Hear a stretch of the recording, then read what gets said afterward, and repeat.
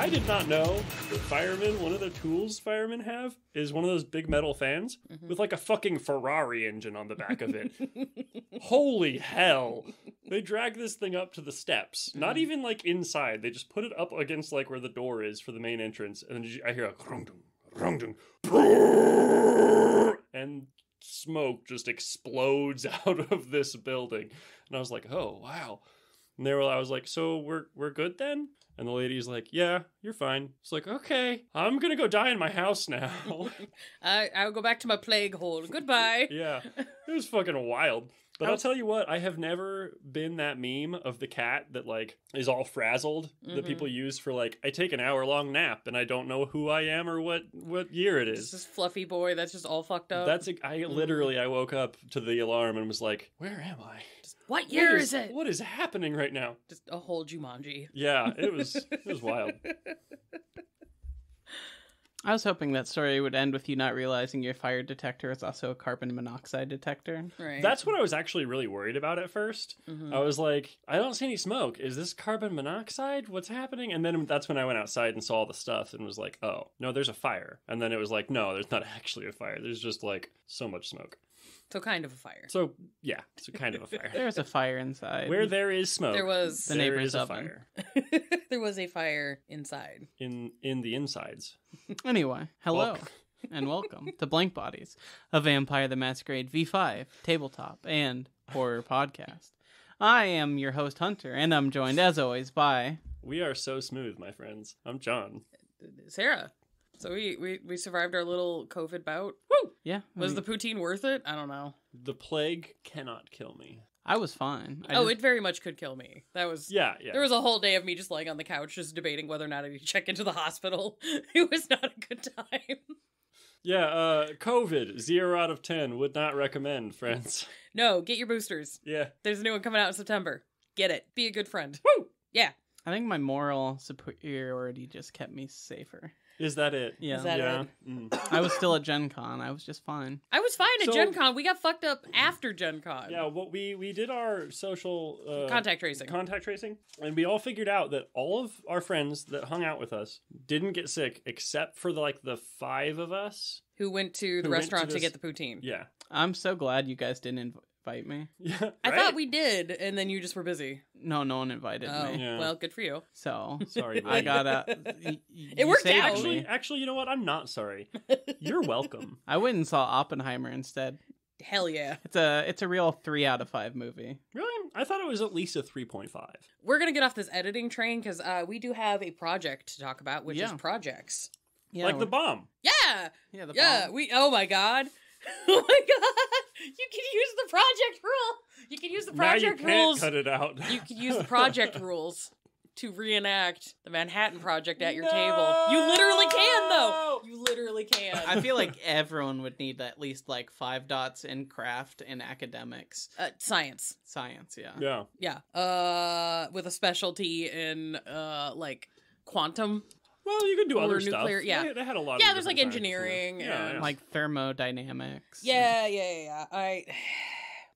Because I grew up with somebody in my house whose specialty was working on like nuclear equipment, I have a weird hyperfixation on all of this shit, and I know way too fucking much for a not science civilian person. But we're gonna move the fuck on. So, projects. Basically, whether you are a player and this is like your driven desire to do a thing, or if the project is the centerpiece of your entire chronicle, projects are a good way to propel the momentum of a fucking story. Yeah, we talked about a little bit in our last episode, but we're actually going to go into detail today. So last time was more like, when is it appropriate to let players do this? But this is how you engage with them, which may help answer question A better too.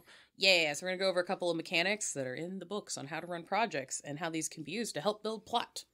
You don't have to make your storyteller sit there and plan everything in a web thing. Sometimes you can use the mechanics of the game to be like, this is the nexus of a jumping off point for a thing. Yeah. A good chunk of being creative is outsourcing your labor.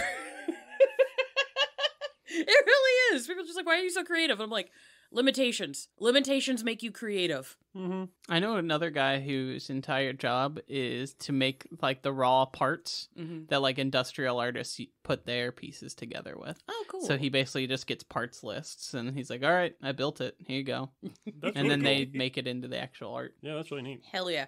So content warning, nothing really more than what would come up in a World of Darkness game, so don't worry about it. This is a pretty safe episode, guys. Yeah. Good news. Except for the crack. I mean, if crack comes up. Crack could be project. It actually. could be. If you're going to start a meth lab, that would be a project. project. You Boom. could, if you want to build a drug empire, that would be a project. Yes. But So you could also build a personal gaming PC. That could be a that project. that is a legit project. Yep. You're just like, I built a gaming PC for the Harpy. You could do it. But yeah, so sources They're La are... Sombra. It was a bitchy move. Yes, the serve, the shade. But yeah, sources are the Oxford Language Dictionary, the VTM Core Book, especially Appendix 2, Projects. Oh, wow. Wow. And then the VTM Player's Guide has a little update for projects, which is actually really nice. So, hooray! So, starting off with our nerd bullshit of what we do in this podcast of what is a project. Yeah, what is a project, Sarah? So, project... We already covered that, guys. It's a meth lab. It's a bomb. Yeah. Yes. And a computer. And a computer. Project as a noun is an Oh. individual or collaborative enterprise that is carefully planned to achieve a particular aim. So it's just a plan. Mm-hmm. It's scheme. It's shenanigans. Can coordinated. Can I... What? An individual that is carefully planned to achieve a particular aim. I just took or collaborative enterprise. I just think it's strange that an individual can be carefully planned. I'm just picking It's apart a gra- the definition yeah, to be an it's- asshole. It's just a silly English, thing in my brain. yeah, English grammar is garbage. Yeah. Because this language is trash. Yeah. We are a language held together with duct tape and white supremacy. Prove me wrong. I really like the first one. Yeah, duct tape's great. But yeah, project as a verb is to estimate or forecast on the basis of present trends or data, or to extend outward beyond something else, or to protrude. Protrude. Yeah, I just like the excuse to say protrude. It's fun to say. Anyways, there was a little note from the VTM core books, because whoever wrote this appendix, I don't know who did it, but goddamn, they had fun writing this section, because it starts off with, the word project comes from the Latin procere, meaning to throw forward, as in to throw dice. That's a literal quote from the start of the project section. That's so unhandy, but I love that it's there. It's so Yeah. good. I felt so validated because for like, almost 2 years now, I've been doing this literal thing. When we talk about shit, I just give a literal definition, edutainment nugget. And then I was like, oh yeah, I forgot these guys did that too. Hooray! Nice. I'm not alone in the universe. There's at least one other brain cell. But anyways, so... Sorry. Oh, you're good. So VTM has actual different types of projects based on how long they are. Yeah. So, broke this down into a couple of things to try and make the project mechanics more streamlined. Because unfortunately, when you do read the section, the appendix, it does suffer from the problem where it seems like in at least the English versions of the book, whoever wrote this out, maybe English wasn't their first language. So there is some grammatical haze, if that makes sense. I believe so. Like, you have to read it a couple of times sometimes when you're a native English person to like get completely what they're trying to say, but you're like, what they're saying is accurate and correct, but the phrasing is a bit wonky. Okay. So, no harm, no foul. Just one of those, like, as a learning material, sometimes it's a little unintuitive at first, but we got there. Get yourselves a textbook editor, guys. Yes, I think that's literally our only ever complaint ever about any World of Darkness project is like, just get one textbook editor just to read through it once. But anywho, a short-term project. Appendix 2 defines a short-term project as a project that is less than 10 days long. Should just be contended as an extended test. So that's what I'm counting as a short-term project. Cool. So if it's going to take less than a week and a half, 2 weeks, just do an extended test. Which there are rules for that. On page 293, they give a couple of different options for running extended tests. There is the standard one, where the ST assigns a large difficulty, usually starting at 10. And players roll several tests to accumulate successes until they meet or beat the target number. Okay. Yeah. So say you're working towards a goal. The ST can say like you said, this is 10. And essentially how long it takes would be determined by how many rolls it takes you to get to that many successes. Yeah, so, like, And it could be a thing also where it's like the coterie is, you're all working towards the same goal, but all of you are working on different aspects of it. So each person involved in this extended standard test would be rolling different dice pools, but the successes all go towards that difficulty number. Okay, so you could do an even bigger number. Say, you have like 4 people working towards a goal. You could do 25, not 10. Oh, yeah. I think the sample they give in the book has like a base 20 difficulty. Okay. So you can go fucking crazy if you need to on the base number, because it's just a pooling of successes. And you can kind of decide what pools are most appropriate, and then, decide what the difficulty of the pool will be, and if people have messy crits or bestial failures, how that could dramatically affect the situation. You can have a lot of fun on the fly for this. I've done this with our group several times over things because y'all get squirrely. I want some docs. No. Squirrely? What? No. I just need a maze to hunt people in. And I need a shipping yard. Right. Series is one that I tend to default to the most for extended test. Tends to work out the best for me. STs assign a regular difficulty to a number of tasks, requiring a set number of wins to achieve the goal. Okay, so that'd be like, okay, you need to get 4 or higher 3 times to complete this. Yeah, once you hit the 3rd or the 5th or whatever the target number is of successes. So it doesn't matter cumulatively how many successes you have, you just need to win. Okay, so like that would, if you're doing it this way, it'd be like, okay, we're playing an extended game. Mm-hmm. Every time you have downtime, you're working on this project. Mm-hmm. Roll, you got an excess. Okay, so that goes toward, oh, you didn't get excess, so this just doesn't advance you. Next downtime, you can try again. Yeah, I found this works really great for sequential events or timed efforts. So like if people are breaking into buildings, if you're doing stealth missions through traffic, stealth missions in general, things where you're trying to outmaneuver people in like a physical or social space, where there's some element of how well this is going to go is going to be dependent on being consistently good at something as opposed to just being really good at something in one big bulk. I also think this was like a good way to like stealth run some things in games, because I know, like, say it's even a social scene where like you have someone that the coterie is trying to convince help them. Let's just say pretty simple for this. But this guy's really important, and you're neonates. Why the fuck is he gonna? He's not gonna give you his whole night to just go on and on. So it's like, all right, you guys have 5 exchanges with this high up person. And if you don't get that series in, you don't get at least 3 successes, they're going to be like, whatever, I don't have time for this right now. Yeah. But you got 2, so maybe you can try again later. Yeah, it's like if you want to behind the ST screen, just be like, in the example of dealing with somebody who's like way above your station, just be like, okay, I'm going to give them best 2 out of 3, so let the players role play the scene, and then be like, hey, can I get a social role and have 2 or 3 people do the roles? And they're just like, okay, they got best 2 out of 3. Cool. They have unlocked him enough to be like, hey, here's my business card. We can have a meeting later. Or, if they get a crit success, he'll be like super invested in the moment and be like, oh, that's actually really cool. Here's the number to my texting goal. Right. You can talk to me directly, or they can completely botch it and get thrown out of the club. So that's a good, like, wham, bam, thank you, ma'am. Get it in, get it out, get done. Mm-hmm. So, hooray. The next version that the book offers is called Hard. So, storytellers assign a large difficulty number. 666. Holy shit, that is a scheme for centuries. You said large. That's true. But yeah, it's a big difficulty number. Could be 10, could be 20. Do whatever you're going to do. Oh. Players roll test for a series of tasks, each with regular difficulty. Only the margins of the successes count towards the large difficulty target number, and ultimate success on the project, or on the extended test, is met when the players meet or beat the large target number. So you're basically combining the series and the standard. Interesting. Right. So for the series, you need to get 4 successes for it to be a win. You get 6 successes. So you get those 2 extra toward your hard goal.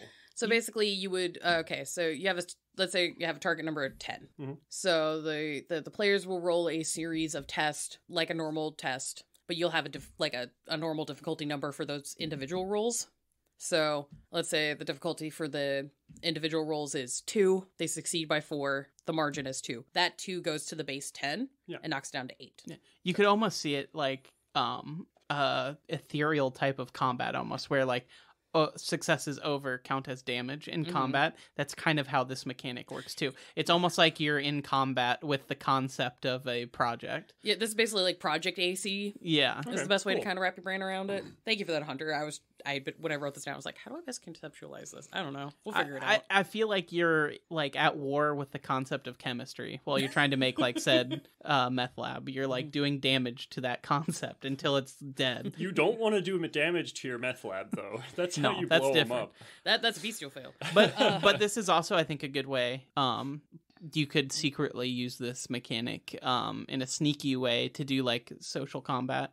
Or that sort of where you're not actually damaging willpower necessarily, but say you're trying to, again, persuade someone or get someone on your side or spread information. You could be like, all right, they need to get this many points over the margin for people in Elysium to be like, oh yeah, I heard this thing, and get it to spread. So you guys need to get at least 5 damage. Essentially, they're rolling their social skills on this thing like it was damage. I think that's a fun way to do that. That margin gets added to the big total, which would be the city overall hearing about the problem.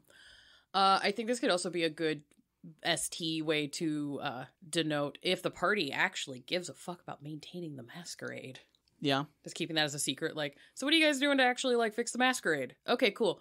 Do your rolls for that, and then you write down the margin of success, and you keep that as a total based compared to the damage that has been done as your secret ST number. To see if they're actually fixing it, and if they don't actually fix it, other problems happen. Yeah, I know you were keeping a tally on us on our old game. Oh, yeah, I was keeping a Grand Theft Auto style, like, police number, and every time you guys, like, caused problems, I would add to that total, and then when you got to a base 10 or a base 20, I would up the projects that the Sacred Inquisition was running behind the scenes. Thankfully, you guys never got to 20, because if you got to 20, I was going to start, like, dropping SI agents on you, and I'm glad we didn't get that far. I also specifically hired a guy to keep my name out. He was helping to keep things down. My name, anyway. Yeah. Anyway. But the book does recommend Gideon that... just runs to the Upper Peninsula and hangs out on a lake for 20 years. He just left, so... Yeah, bye.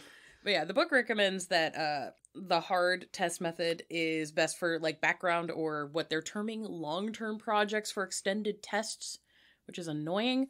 It's a lot of mouth. It's a lot of mouth, but basically this is recommended for things that have little active opposition, but would require time to achieve. Yeah, I think like trying to spread a big rumor. I think that would be a good way to do it, where it's like every time they're giving this fake information out, you just note down how many like... Yeah, if you're trying to build up the rep of a new club, you just put up, if you're trying to get street cred on like how much of a badass you are.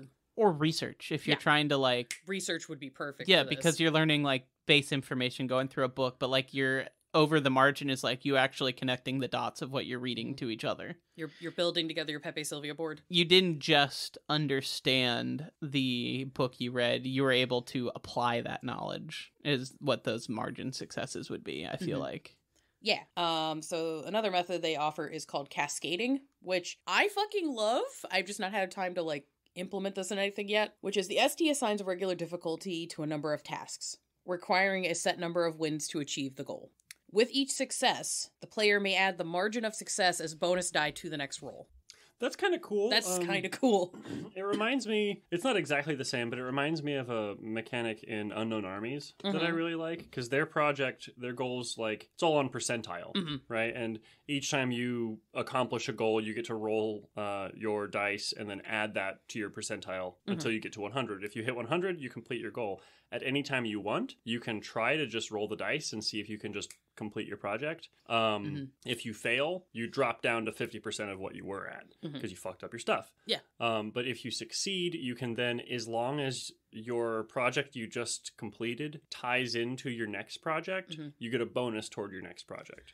Because you're just carrying that momentum. Yeah, that's kind of how this is. The book recommends cascading extended tests for projects that have high stakes, where momentum can be used to like build up the story in a moment, or where one failure could ruin the run. Yeah. So they brought up things like doing a seduction over the course of an evening, where it's like, yeah, you're doing good, you got all the riz, everything's going great, and then you just like accidentally bring up their mom, and then they're just sad. You know, there's things like that. There's like, you know, hacking a computer system. This could be really good for like, you're succeeding, you're getting bonus die, everything is good, and then if you botch it, you're locked out of the computer. Right. And you can, as a storyteller, calibrate whether the failure just resets the bonus die, but they're still able to go, but things are still like difficult, or if it just completely collapses the run. That could also work for like tracking someone, where it's like, Oh, yeah. I'm trying to trail someone. It's like, you're on them. Oh, the trail's gone cold. You fucked up. You went the wrong way, and now there's no way to know where they are. Or it's like, you lost them, roll to see if you're able to find them again, and they can start rebuilding back that momentum. Yeah. Right. So, fun. The book also brings up the concept of contests. Contest projects. Contest extended tests. Each side of the conflict makes one roll per increment of time, following the rules for a typical contested roll. The winner is the party with the most successes by the end of the event. Either party could interfere... Oh, sorry. But there's also rules of if either party in a extended contest test. If one party could interfere with another party, the ST may have the parties roll against each other directly per increment of time. The winner may add the margin of their success to their success total. The loser adds nothing to their success total that round. So that's also a good way to abstract like games. Mm-hmm. Like if you want to have like your James Bond scene where like the players are playing poker, but like half the people at your table don't actually know how to play poker, and you don't want to get the cards out. Yeah. And it's like, okay, well just roll, and you get to still be suave and move your poker chips around in character, and like have your caddy chat and then be like, oh, full house or whatever. Yeah, and you can build pools on like charisma, manipulate, intelligence, wits, and then like subterfuge, performance. You can get some really interesting pool builds on that. Mm-hmm. And then depending on how the characters are interacting, you can decide if they're actually like interfering with each other or not. And yeah, the increment of time and the poker thing would just be like each round or hand of the poker game. I find this also works really good for chases. This works really good for chases. Yeah. It's a good time. And I do like at tables sometimes like sitting down and being like, all right, we're actually going to play poker. Like you're actually going to play chess against this person. It can be fun, but it can also be a huge distraction where like the player who's put in that position to do that gets way more invested in the chess game than what's actually happening in your story. Mm-hmm. Things like that. And so I feel like while that can be fun, it can also be a massive distraction. So for sure. Last little note on the extended test, and some of this does carry over into the actual project mechanics, which is teamwork. Teamwork applies as normal. If not, teamwork may allow the player to ignore or fix a total failure, which is super handy. So, quick reminder, teamwork is if two or more players effectively work together, you roll the largest pool among those in the help group. So whoever in the party has the best pool to do the goal, they can roll. And they get to add a bonus die per helper that has at least a dot in the skill that is being rolled. And if no skill is involved in the roll, anybody can help. All right. So if you are trying to build your meth lab, and someone has larceny, and someone has engineering, and someone has chemistry, and they all work to help each other. Larceny goes steals the cough medicine. Engineering helps like build the shit. Chemistry actually does the cooking. The other two, the engineer and the thief, would be giving their die to the chemist. Yeah, the chemist is the one that would have the largest pool overall. They would be doing the roll. Okay. And then the other two guys are like, you may have my axe. And by axe, you might have my cough medicine. Oh, yes. Yeah, but if say there was like a fifth person or however many noted in the party who didn't have stats and any of that, they just couldn't help. They couldn't add an extra die. Technically, no. Because they don't have that skill. However, say someone was doing a pure feat of strength. Say you're trying to pull a piece of rubble off someone who got caught in an accident. Yeah, that could be like a strength and stamina roll. But then everyone, because everyone has a dot of every stat. And also, because it's not involved skill, everyone then could help. So, like, that fifth party member could still give you an extra die. Yeah, because, like, ability scores are just things that are generically inherent to everybody. So everybody has inherently some amount of strength or charisma or some sort of intellect, so anybody can help. Not everybody is skilled in cooking sweet drugs. Oh, I was going to say methery. Methery. Not everybody is skilled in the art of methery. Sad for them. We live in the Midwest. We can make these jokes. It's true. Yeah. So in the terms of projects, if you do not have a skill that could be able to hand over a bottle of cough syrup or hand over your axe to help with the thing, what you can do instead is prevent your homie from failing. So if you're helping, instead of adding a bonus die to the roll, if the player fails the roll, you basically keep the project from collapsing. Oh, nice. So do you have to decide, I'm going to keep this from failing or I'm going to give a die ahead of time? Yep. Okay, so you can be the one who's like, I'm going to make sure this didn't go tits up.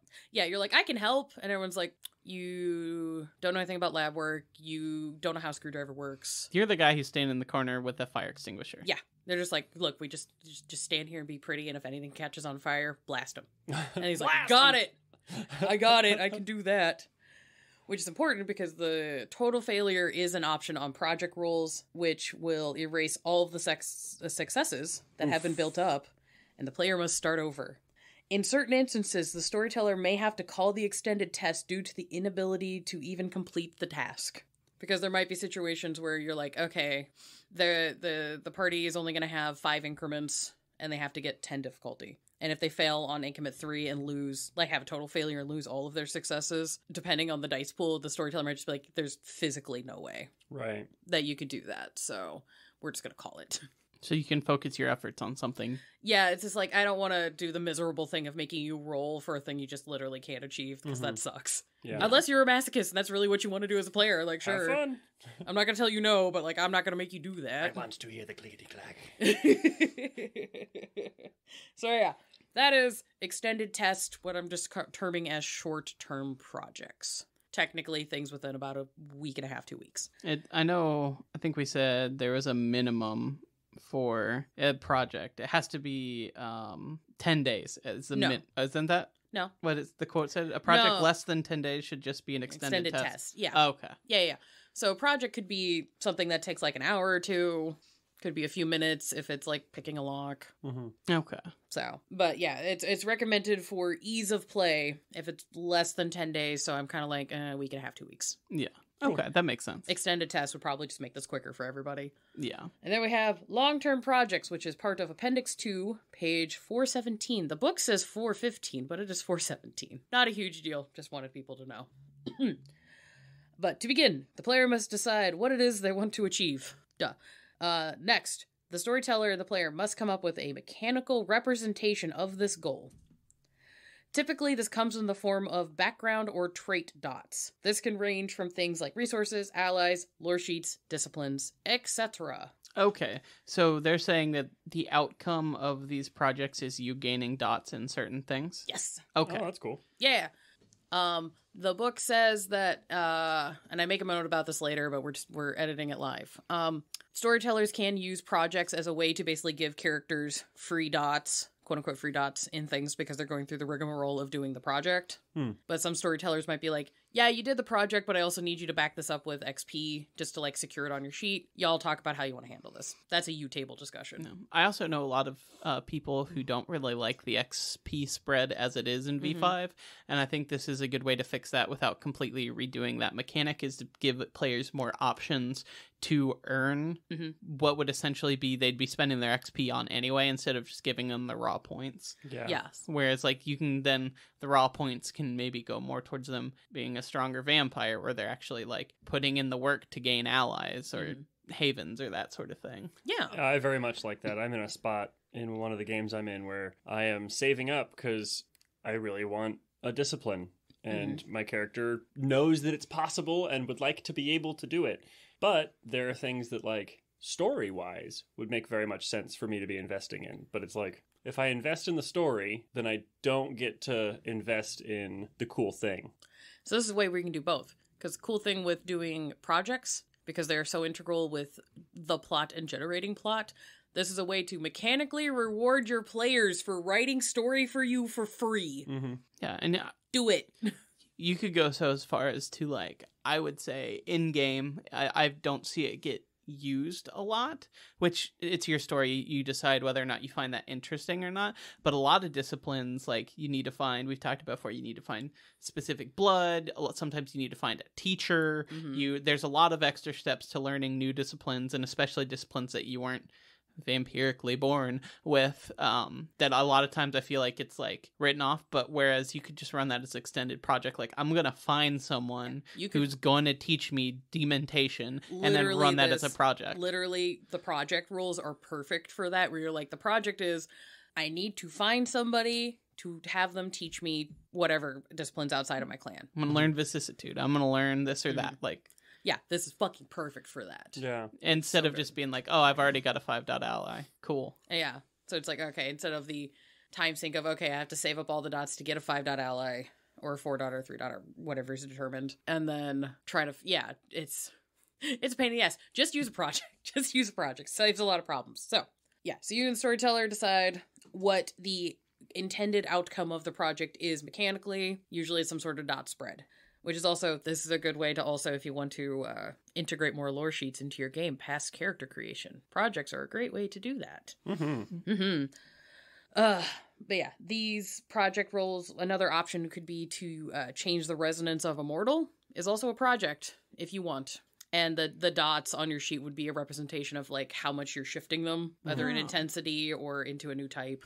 That makes sense. Yeah. So, because, I mean, that is going to go towards other things anyway. So. Yeah. So, yeah, your whole project could be like, I'm just going to gaslight this person until they're a resonance that I want, because then I get that cool dyscrasia and I get a power, which means I am able to kick this guy's ass. Woo! Been wanting to kick his ass anyway. Yeah. I am shaking this person until they become a protein shake for me. Or I'm going to give that guy his touchstone a dyscrasia. Yeah, because fuck him. Fuck him. It's funny that way.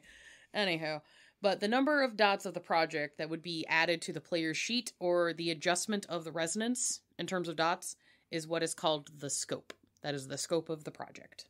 Next step.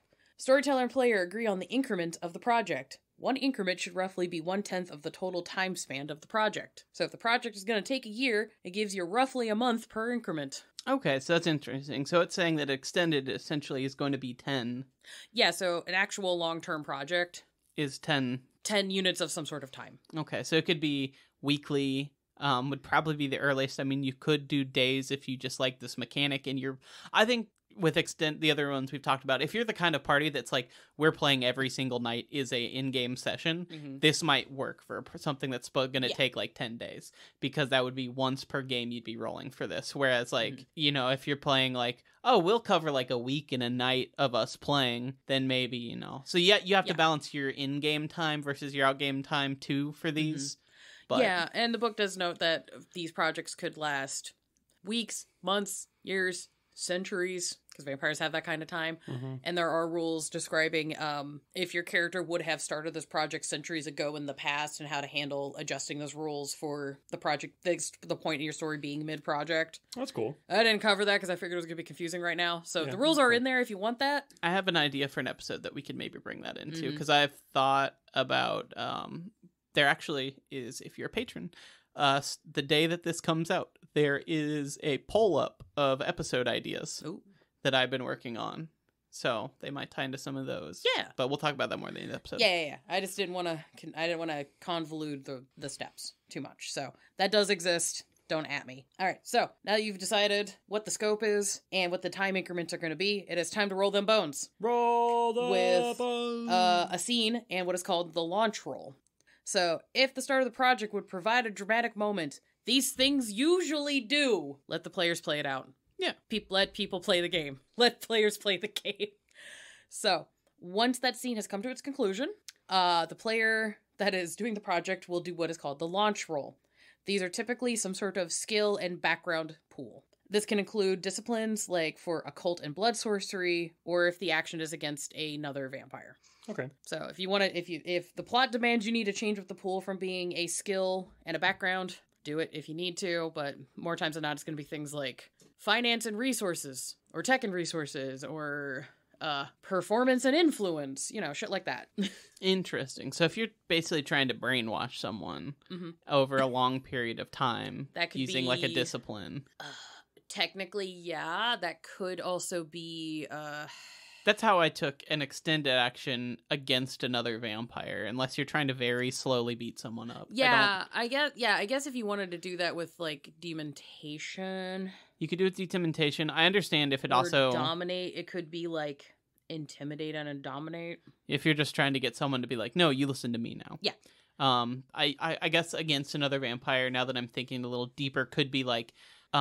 what we got into in our game a little bit, when you're like trying to financially squeeze another vampire out of your district, or that's still against another player, but it's not direct. But then that would use a discipline. It's just like a lot of disciplines when you use them against mortals are either automatic successes or so powerful that you don't even roll. Yeah, that kind of just makes even doing this roll fucking moot. Mm-hmm. Yeah. So if it's, if you're trying to financially squeeze somebody out of your district and they're immortal, that would be where, like, you can do intimidate and resources if you wanted, or finance and resources. You got options. There's options. Right. Have fun with it. Woo. Use your dots. Use your dots as dots. It just mentioned discipline, so I was trying to think in my head a specific way that you would do that, and I feel like other than like intimidating and like gaslighting, that one. Yeah, like the most common one I could see for using this with a discipline is why I brought up like occult and blood sorcery, because you're gonna have your fucking little Tremere Bana Hakim nerds, or even if maybe even like Hakata if they're researching like necromantic rituals, that would be occult and oblivion. That makes sense. That's probably more times than not what's gonna come up, but if your players get creative, let them do it. Yeah. I'm currently possibly making really bad choices, Mm-hmm. which means good story choices. Good story, yes. Anyone in the game with my character Alexi, go ahead and skip forward a few times real quick. Just hit that skip 10 seconds. Yeah, skip 10 seconds a couple times. But essentially, Alexi has a painting in his house that he's been working on for like decades, and it's just one of those abstract pieces that's one color, and you're just experimenting with texture. And that's kind of how he's been trying to learn more about Oblivion, where he'll do all this texture and then use Oblivion on it to like move the shadows and whatnot, and like communicate with Oblivion. And I put those quote unquotes because communicate with Oblivion, but you can because it might be sentient. So that question mark, would I be able to use like Oblivion and Occult on that too, or Oblivion something like and Occult, I might allow Craft. Yeah. Okay. And Oblivion, because it's like that's a choice. I'm not I going to know. tell you no. I'm like, He's sure. He's doing some bad choices, but he's desperate. Thanks for giving me all this rope to hang you with. Yeah. That's amazing. Here's like 3,000 feet of it. Right. Hell yeah. I'm also playing in a game as a Ravnos where ST was kind enough to let me use some of the V20 abilities, and I could see some of the chemistry stuff taking time to plan. That would be another discipline. You would really have to swing it for how chemistry works in V5. I've mentioned I'm not the biggest fan of it. But like if you're trying to do like things like building a mind palace or something, that's going to take a longer... that would be like occult and chemistry, honestly. Yeah. Or like a mind maze, or... I might allow academics and the chemistry, especially if you have like especially in like psychology. Yeah. Maybe like... Or if you're trying to like build illusions, like you could even do like craft, like an artist, like you're spending time like crafting your illusions to look specific ways. Yes. So... And a little note on that, you can also add bonus die to these rolls with the temporary dots of booms. Things you get from memoriams can apparently also be added. We'll do a memoriam episode later. It's on the list. So once you've got your pool decided with whatever bonus dies, any of that kind of stuff, you're going to roll. And the difficulty is the project scope +2. So the project scope would be... So if you're trying to, let's just say you have, the book is an example of, let's say you have 2 resources. Okay. And you're trying to build up to resources 5. So that means you need to add 3 resources. So the scope is 3. Okay. Yes. So the difficulty of your launch roll would be 5. Okay, so you have to roll 5 or above to get it off the ground. Yes. Interesting. Okay. Yeah. I like that. So willpower and blood searches cannot be used on a launch roll. Makes sense. Because this is a more abstracted roll, essentially. Yeah. Other players may help with the launch roll. This is also another option for bonus die on this first roll. You can either donate coterie dots or you can use teamwork. Interesting. I feel like coterie dots are one of the most overlooked things. Oh yeah, it drives me V5. bonkers. I'm just like, guys, there's free dots and XP just sitting on the table. Fucking use it. I will say I have played in a lot of games where the players are like, I don't know about doing this whole coterie thing, but we'll help each other, which then they don't really come into play. But yeah, but it happens. So each player must put in at least 1 dot from their sheet if they're going to be helping, regardless of what the scope is. Participating in a project is a risk and will be explained further as we're going along. So if you're like, hey, I want to help out with a teammate and give them a bonus die to this roll, you can donate an influence dot, a resource dot, a dot from one of your malas to be like you're calling in a favor, contacts. You have to pony the fuck up in some way if you're going to be actually helping with the project. Okay, that's cool. I like that. Yeah. So on a success, the player must commit a number of dots, which is equal to the project scope +1, as like also them ponying up for this as well. And the margin of success from the project. Oh god, how did I write this weird? Oh, yeah, no, sorry. Hold on, let me write that down. So on a successful roll, the player must commit a number of dots equal to the project scope +1 minus the margin of successes on the launch roll. So this is the dots that the player will be putting aside. Essentially what they're gambling. Yeah. So if continuing the project that we were describing earlier, so the scope is 3. So the difficulty is 5. If the roll, let's say it is successful by a margin of 2. So the number of dots that the player will have to set aside would be 4 minus the margin of success of 2. So 2 of your resource dots are going to be temporarily on hold during the duration of the project. So these dots that are on hold cannot be used in the game as they're being held up in the project, and they're essentially called staked. Nice. So these are staked dots. So it's the closest you kind of almost get to like... Yeah. Stat damage. Like, yeah. I know that was I think that was possible in the original version where you could like be drained of stats. You can take stat damage with projects. Yeah, but that's what I'm saying. But yeah, this is hold. the only way. Yeah, so this is one of the main ways you can do it. You can, if you have messy crits or bestial failures, that is something you as a storyteller can propose as an option for problems depending on the narrative scene. That's cool.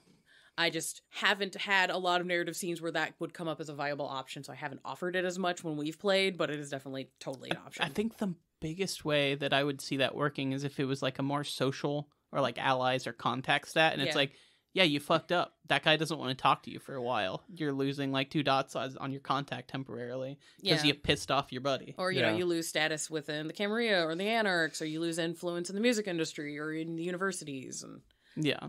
It's less like... you got less strong because you made a mistake, and more like physically strong, and more like, you're losing resources or contacts or... Yeah. So this, basically, the stake dots is a mechanical way to represent you investing your resources, either money, influence, haven, whatever the fuck you're putting into doing the work, because it costs money to make money. Or even it could be something as big as like, my haven's not huge. This project takes a lot of space. Mm-hmm. I basically can't use my haven as a haven because it's been fully taken over by this project to build whatever the fuck we're doing. Yeah. Cool. So I don't have the floor space to do it. So I've lost this while we're working on it. Yeah. Like there's a ton of creative options with this. Discuss how y'all want to work this out. It is recommended in the book that the dots being gambled, because staked dots are being gambled for a project. It is recommended that these dots that are being gambled be the same as what you would be earning in the goal, but it does not have to. So, like, say you're trying to earn a 4th dot in a discipline, you would be staking earlier discipline dots? That's an example where that doesn't make sense. Okay, but so, like, say you're trying to gain resources 4. Yeah. You're gambling your money that you have now to make more money. Yeah. That makes more sense. Or, you know, if it's an influence thing, it's like, if you have influence dots staked, it is... you're sticking your neck out. Yeah, if you fuck up, everyone's going to remember. Yeah, that you fucked up. Yeah. But if it works out, then everybody's going to be like, hey, you're the guy that didn't fuck up. That's cool. Yeah, bravo on that. Hell yeah. Good job on you not fucking up. So, yeah, that's... hopefully the abstractions of this have made sense so far. On a critical success, though, during the project launch, you do not have to commit any dots. That's cool. You have a clear and free start of your project. You get access to everything at the start of the project. Fucking great. Hell yeah. Hell yeah. On a fail, a reroll of the launch roll can be done in the moment, but it adds a +1 to the difficulty. Okay. So you just had a shaky start, and you're just like, okay, cool, gotta roll my shoulders, gotta crack some knucks, and try it again. So there's that. If you have a total fail or a critical fail on the launch roll, the player either will gain a new enemy, re-engage an old enemy, some sort of misfortune happens that brings the cost of the project up. So they have to then put more dots to gamble. So you can, as a storyteller, negotiate where it's like, okay, dude, you can either you can start the project, but you're gonna have to put an extra dot down. You're gonna have to put 2 different kinds of dots down. You now have a new 2-dot enemy. Mm-hmm. The 1-dot enemy you had is now a 2-dot enemy or a 4-dot enemy. Right.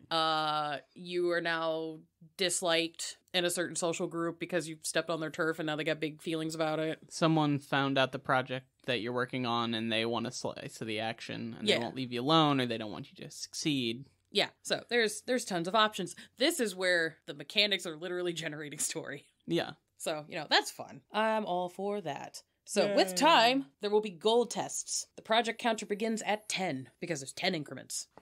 Per increment, or more if the player is getting impatient. It literally says that in the book. You can do goal rolls more than just once per increment, but at least once per increment. The goal test is rolled. The player pool for the goal test is usually the same as the launch roll, but it can be changed as plot demands. The staked dots can be used in this pool. This is the only time the staked dots can be used during a project. That makes sense, though. Like, I'm investing 3 dots of resources into this project, I can't spend that money to find a new car, but that money is set aside for this project. Yeah. It makes sense. So you get 3 bonus die for the roll. So hell yeah. Cool. There are no willpower rerolls, no blood surges, or crits technically on the goal tests. Okay. That's what the book says. I kind of don't like it as a storyteller. I'd probably just be like, but I'm letting you guys know what the book says. Right. The storyteller will roll a pool in opposition of equal value to the player's pool. So whatever pool you have, I also roll the same. Interesting. The ST's crits do count in this opposition roll as representing the house advantage. Damn. Yeah. So that's where I, as a storyteller, I'm like, that feels a little ick. So I would definitely run past my players as like, hey, this is what the book says. Do you want to run this on hard mode, or you just want us to both have access to crits, or neither have access to crits? I feel like that alone is a big enough way also to determine how hard the project, like, are they fighting an uphill battle doing this? Like, are there people actively trying to stop them? Are they trying to, like, buy land and start working in, like, a new turf? That house advantage belongs to people who've been running this district, right? But, like, if you're the one who's already established here and you're just trying to expand or, like, push someone else out, then you would have the house advantage. I feel like you can kind of play with that a little bit. Yeah, that is a talk to the table situation. It gives me the squick as an ST because I'm like, I want to make things difficult for my players, but I don't want to make it not fun. Right. So, that's a talk table thing. So the player's wins in this opposition dice pool roll count towards the project counter. So if on this roll you get 3 successes, you take 3 away from the 10, so now you have 10, or 3 away from the 10, so you have 7 counters left. Okay. So the ST, if they win, it counts as damage against the background dots. Oof. Starting with the staked dots. This damage can be shared among those who helped with their own dots. So if you are helping your homie and you pony up a dot or 2, those go into the pool of staked dots that can be damaged during the goal test. So you potentially could also lose background dots. Oof. Keep this in mind when you do these things. Right. Are they permanently gone? Technically, yes. Shit. Okay. Yeah. I mean, again, yeah. If you are, trying to buy up land and oh damn, that deal did not go how it went, and now you're paying fees for it. You're spending that money. Yeah. I specifically, that alone makes me not really like the ST crit thing when you're gambling with I mean, I know they know that, but when you're gambling with players' dots and experience points and things that could, at the random drop of some dice, take away from a player's balance. Yeah, so this is where I say technically. Yeah. Because the damage total will be kept as long as the project's running. So those dots are staked and not usable during the project regardless, so that doesn't necessarily affect the parties involved. But if you win at the end, those staked dots become unstaked. And everyone gets them back. Yeah. Okay. It's just if the project completely falls apart. That's when they're gone. Okay, interesting. Yeah. Because, like, during the project, it's like, those dots are staked anyway, so for you, if they even go down as damage, it doesn't necessarily change what's going on in the moment anyways. So, really, you would even have to really track which stats... Well, I guess you would, because you could lose them, but it's really complicated. I'm not... let's go through it. Yeah, we're almost done, and then there's a streamlined version. Okay, because I have some mixed feelings on this. So, So, if the ST wins during the goal test... though each of those successes counts as damage towards whatever the staked pool is. And the damage can be shared with those who donated and helped to add to the stake pool. So, once a player knocks the project counter to 0, The project is a success. Yay! This is where, if you're the storyteller that wants people to secure dots with XP, this is where that would happen. Or if you just want to give people dots for free, that's also up to you. This is where that happens, which is cool. And any staked dots become unstaked. So, hurrah! Quick question.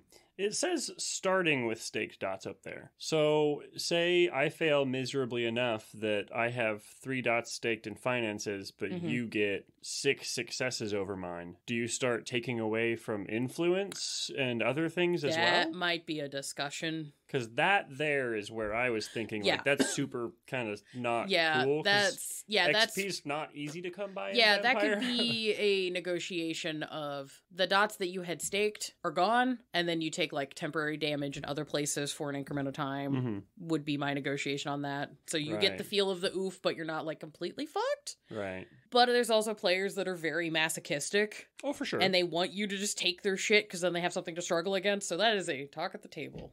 Talk, please. Yeah, I feel like this could get really messy with a group that doesn't know each other very well very quickly. But yeah, and the final note is if the staked pool gets knocked down to 0, the project fails. The damage done during the project results in the loss of background dots, and I bolded and yet again talk to players on how they handle this and what works best for everybody. Because I would definitely be hey, I don't want to, because you spent actual XP on your base staked dots, I don't want to take those away from you forever, because that's fucked up.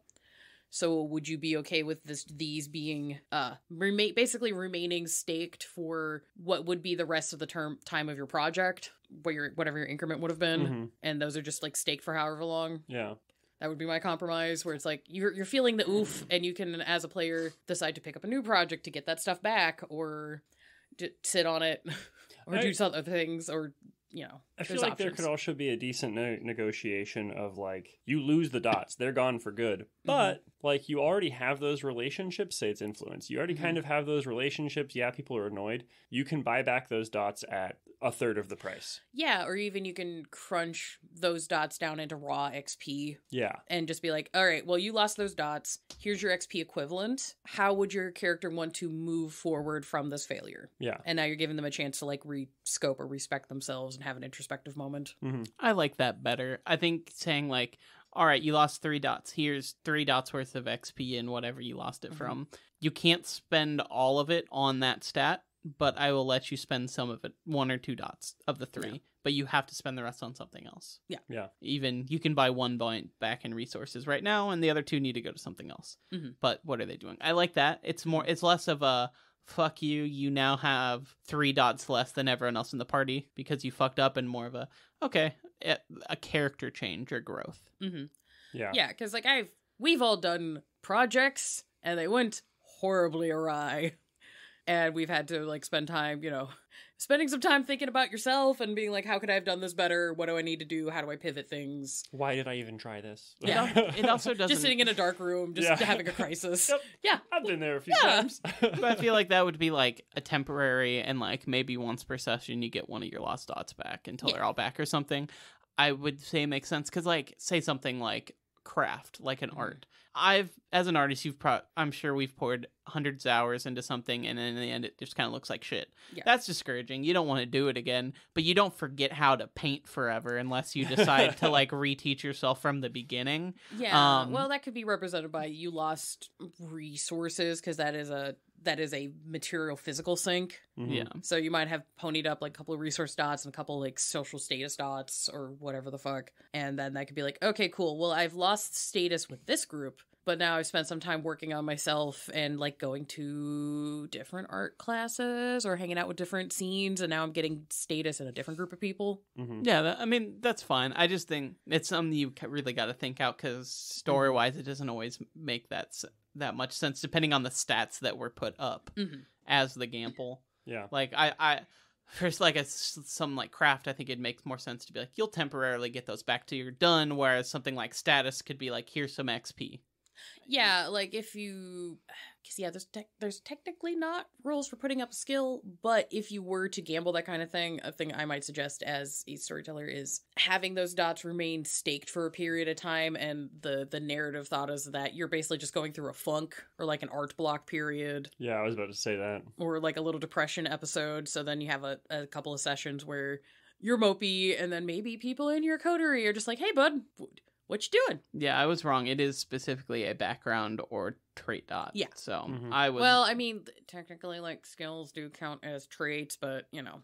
And I like that, Yeah. especially for like craft or even academics. Like things performance. like that. You write Performance. you write a fucking research paper and get it published, and everyone and like you fuck up, and everyone's like, "Look at this jackass." Right, yeah. And you're just like, fuck, man, I'm bummed. I'm done with science for a bit. I'm done with science for a bit. Like, Good luck getting published again. Kind Yeah. of right, thing. just, you accidentally write, like, a quack paper, and everybody's just like, look at this fucking idiot. Right. Because peer review.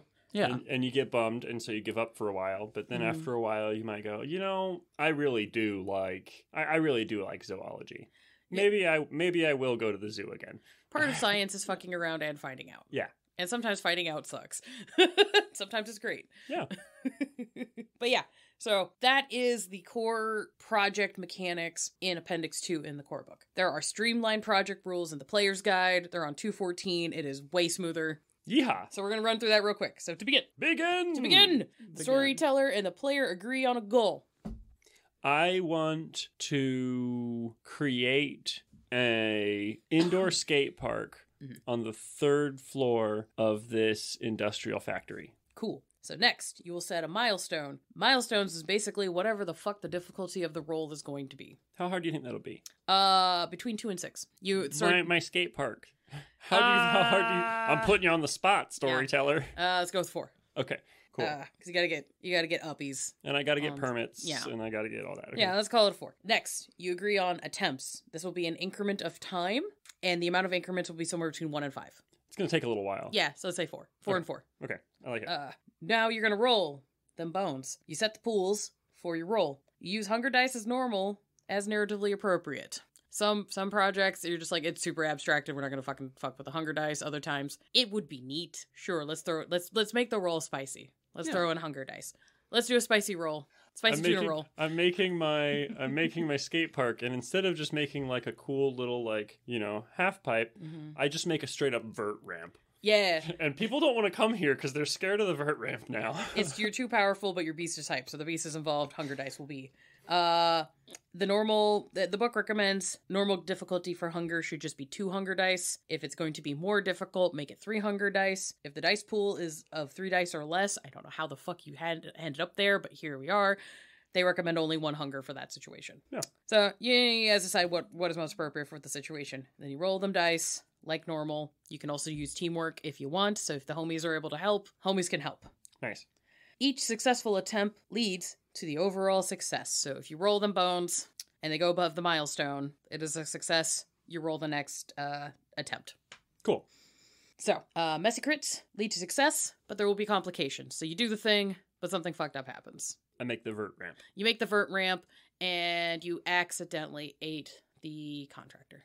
He was doing a pretty bad job anyway. You can get another contractor. It's fine. It's just like, there's a project delay because you ate the contractor. Luckily, you're breaking ground, and oh no, I dug up an artifact, and now I have to wait a period of time where archaeologists come and inspect the site now. Yeah, something like that. You found a corpse in the wall, and now you have to call the police. And And now they're investigating this warehouse he bought. I don't know why the fuck I'm going to call the police. I have a whole bunch of cement right here for this the skate park. This thing happens sometimes where somebody else in the far past did a crime. Yeah. And now there's a mummy in your wall, and you didn't know it was a secret mummy. It was a secret mummy. And then you find it because you're renovating. You curse. decided that you wanted to put new tile in the bathroom.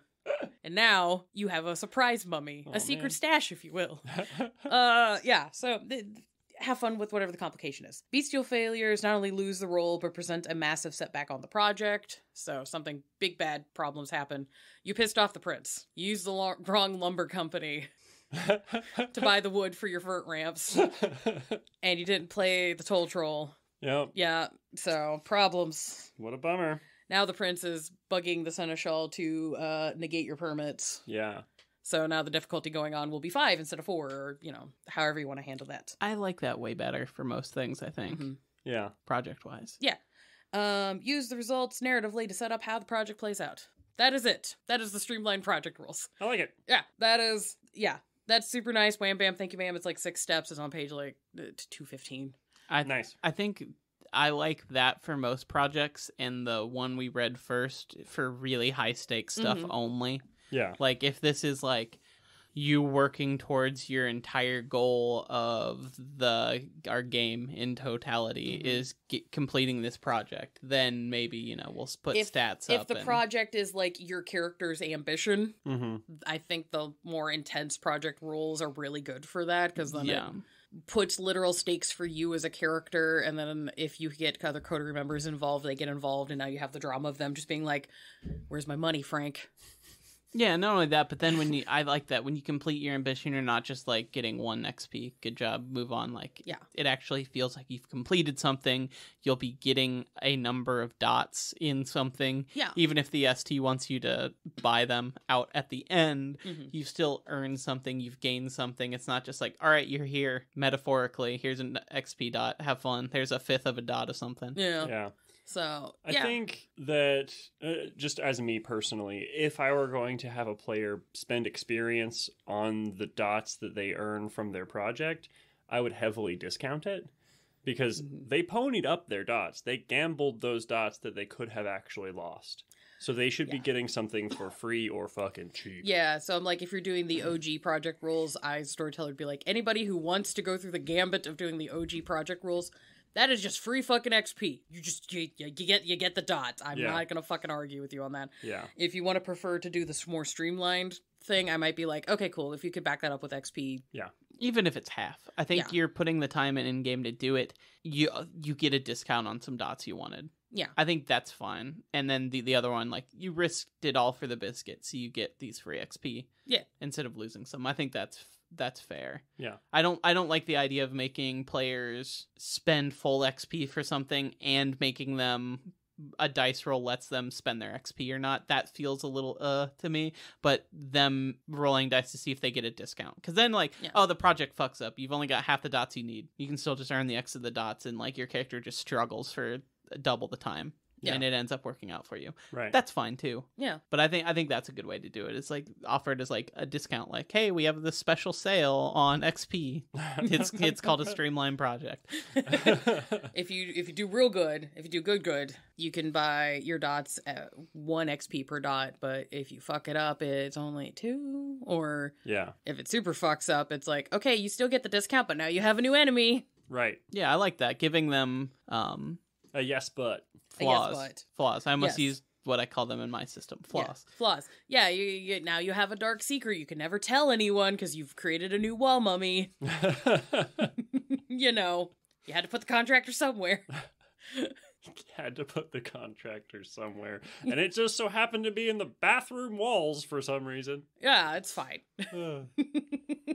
So that is the baseline for projects in the V5 system. Yay!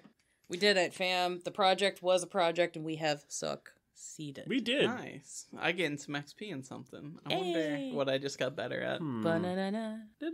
Yeah, I don't know what I got better at either. I'm going to have to start doing more self-examination. That's what we said happens when you fail, though. Oh, well, in that case, fuck it. I don't need to think about myself. Thinking. Peace. That's for queers and communists. I mean, shit. Oh, yeah. Hit me, hi. Whoops. Hit me, fuck. Anyways, thanks, Paralyze, for the music. Yeah, thanks. That shit rules. It still be bopping. It be going like boo boo boo boo. Mm-hmm. Oh, tell me he's here. Whatever, he can wait outside. Yeah. Yeah. I guess we technically still exist on Twitter. Yeah. For now. I'm gonna dead name Twitter. Fuck them. I like Exeter. What? Exeter? Exeter. Isn't Exeter? It's a place in England, right? Oh no, That's Exeter. Oh. Exeter? Yeah. That's what I said. You said Exeter. No, No, I he said said Exeter. Exeter. Oh, okay. I misheard. I'm so sorry. Regardless, we're not giving you fucking What about money. Twixter? That's the worst so far. It sounds like a place where you buy Twinks. Twexter. Unfortunately, it's the social media that we have the most ground on. I did get us a Blue Sky, but I don't understand how Blue Sky works, and it seems like no one posts on there, but maybe I'm wrong. We'll get it figured out. Someone knows Blue Sky. Please help. Please help. We're stupid. Just social media in general, I think. We're not... Most of us aren't great at it. Listen, back in the Facebook days, I had millions of followers on my meme pages, but now that Facebook's gone, I'm hopeless. So we do have an Instagram, @BlankBuddiesPod. We do have a Tumblr, @BlankBuddiesPodcast. We have TikTok, @BlankBuddiesPodcast. Tumblr's BlankBuddiesPod. I'm sorry. Anyways. How dare you? Yeah, TikTok is Blank Bodies Podcast. I am trying to be better about posting on those things. Fucking Gen Con and then COVID absolutely kicked my ass. But we exist there and you can talk and say hello and ask questions. Yeah. Do it. I dare you. We also have our community Discord that is for free. Yeah, it's great. It is a chill place. That's probably where we're most active. Get in there. I dare you. Get in there. There's also a Patreon if you want to throw us a couple of dollar dues because you think we're cool and neat. And it gives you some Patreon exclusive access in the Discord, which helps us run the community and decide how we're actually running the show. Hunter spoke about the poll so you for some new episodes. Yeah, I'm going to be writing some scripts again. I usually try and set some time aside because I do a lot of editing and stuff for this show and another show, but I try and get some scripts out. I'm going to have some time again, so I'm going to put up another poll. I usually put 4 on there, and the top 2 I put time into writing scripts about, and then the others get thrown back into a pile. I'm going to leave it as a surprise what I put on there. I got a new book. I got a couple new books at Gen Con that I think would be cool to talk about that aren't directly vampire related, but I think they could be useful. There's some general V5 lore that I think would be fun to talk about, kind of like my high-end Cobweb episode we did. Yeah. And then I'll probably try and throw just another like horror adjacent thing like our Snuff series we did on there. Hunter, we are not going over the Illuminatus trilogy. I haven't finished I'm on book 4 of the trilogy right now. Which is unfortunately an accurate description of the Illuminatus trilogy. But the World of Darkness for 5th edition stuff is expanding because Werewolf just dropped. We're still reading through it. We'll get to it. Yeah, I'm planning on doing what we did with Hunter, where before we actually talk about that core book, I did get a chance to play a game in Gen Con, but I want to read the book and actually run it, so I can have a feel for how it actually works on both ends of the table before we give our opinions. I'd like to have an educated opinion. Unfortunately, we have to take time to do that after the books are released because Renegade just hasn't started giving us books early yet. It's true. Renegade, go ahead and think about that. I'm trying. But also, apparently, fuck us for actually taking the time and due diligence to actually do our research on the shit we talk about and not coming in half-cocked with a big feeling that we're gonna change in a couple of months because we got the book and realized it wasn't as fucked up as everybody was saying. Oh, goddamn. Yeah. Let's as a community, try and temper our reactions till we have the actual product and not just a name of a book they're thinking about. Mm-hmm. Yeah. Yeah. Because, if we want to do that, I'll just start talking about stuff that I don't know anything about. I can do that. Yeah, I can start a Pathfinder podcast right now. I've never played it, but I can read titles of things and give you an hour's worth of opinion. Yeah, for sure. We can spin yarns. It's almost like making things is hard. And you're not always going to hit the ball 100%. Like a project! Full circle! He got so excited, I just wanted to say that John almost fell out of the chair. We don't have good chairs in the recording studio right now. They're on the list. It's on the list. It's on the list. We're getting there. We need to project John's Dale Gribble not have an ass. But yeah. That was Hank Hill without the ass. Oh, yeah, you're right. Anyway. Dale Gribble got a donk. He's dead now. Unfortunately, rest in peace, his voice actor passed last week. No, it's because we had the roommate that said he had the svelte Del Gribble body. Sorry, I got that crisscrossed applesauce. That was where the joke was fucked up. But I would like to take a moment to thank especially all of our Patreons. You really helped us out. This is our first episode post Gen Con. Mm-hmm. We used a lot of the money we get from Patreon to put together a zine to hand out there. We did a live show. We were able to go and get badges and spend our weekend there, take time off work to go. We had our first run of merch shirts. We have our first run of merch shirts. We are going to do pre-orders. I'd like to maybe do them next month so we can get them out in spooky month October. Spooky. We also were talking about maybe doing a giveaway soon. We haven't figured out how exactly we're doing it. Now that Twitter's done, I'm thinking about maybe making it just for our patrons. But either way, I just want to thank you guys. You helped us get to Gen Con and get all of our stuff in a row and get printed materials and shirts and shit. Yeah. So fucking thank you. We met a bunch of really cool people. I don't have all of the details yet, but I'm able to now participate in some cool projects that will hopefully expand the scope of the show and also what I'm doing academically, which is cool, but also we're adults now. It's weird. People want me to be at places. I think that's the first time you've ever been able to say that. Oh, I know. Usually I just show up and I'm like, hey guys, what's up? I think I joined a guild. Like a real life one. That was kind of cool. Hell yeah. I was a bard. You were literally a bard. Also, yeah, I want to thank City of Glass for letting me just be this fucking unhinged little fucking goblin neonate. They really don't know what they're getting into by letting us These in. fuckers are being keeping Sarah, you should play mage. And I'm like, no, guys, I literally limit myself with vampire on purpose. Because I know if I am a mage player, I am going to fuck up everybody's bullshit. Including your own. Yeah, well, because I'm going to be like, but I, through the power of belief, I can manifest in Anarchist Enclave. Here's the thing. And spite God. Here's the thing. I don't believe in paradox. So if I don't accept paradox, I won't get it. Fuck the time snake. Anyways, getting off track, but really thank you to our patrons. Our patrons. You've done a lot for us. We really support all that you've helped us out to do, and we're continuing to grow. So I'm going to try and get some more polls. We are doing, also, there's going to be 2 fucking polls up right now because now that Gen Con's over, we've had a little breather. We're not sick anymore. Well, they're not sick anymore. Fuck you. I don't know what you're talking about. I'm always sick. I'm always sick. Yeah. That's a joke on you. I'm chronically ill. I'm always sick. No, I'm sick because I'm cool. Yeah, that's true. We're bringing movie nights back in the server, so we're going to have a movie night poll running alongside an episode poll. Our first ever double poll. We're double fisting polls. Double penetration poll. Also, it's like skiing. One of the polls might be a little thematic for books that released recently, so. Yeah. Yeah. So, Sarah might do a poll for episodes too. I don't know. We want to get you guys more engaged. If you fuckers want me to do the milk episode like you keep threatening me with, pay me. Yeah. What we haven't decided the price amount. I know we've got our 1,000. We've got our. I'll tell you what. How does this sound, you guys? We have our $1,000 corn tub tier. Someone buys it, $1,000. We buy the tub. We have the corn tub stream. If we can get the show to $500 a month, which will allow us to make this a weekly show.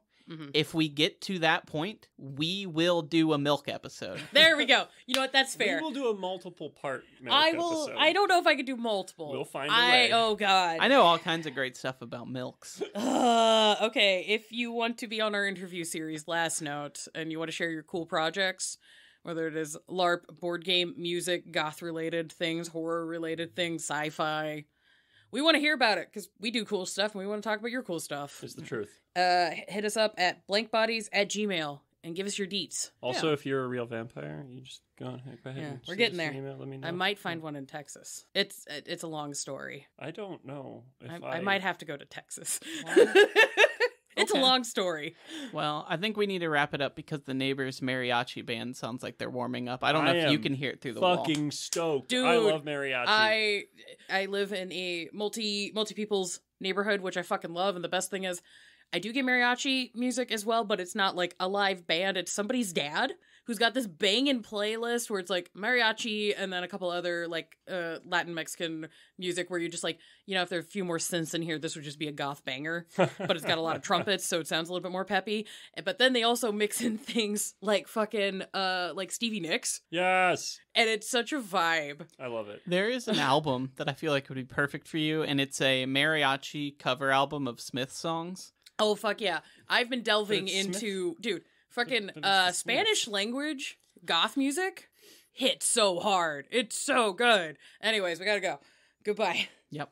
See ya. Goodbye. I really miss living next to that Mexican family that had the parties that would last longer than our post-show parties. Dude, Anyway. Mexican parties slap. I love all of you. Hell yeah. You're wonderful humans.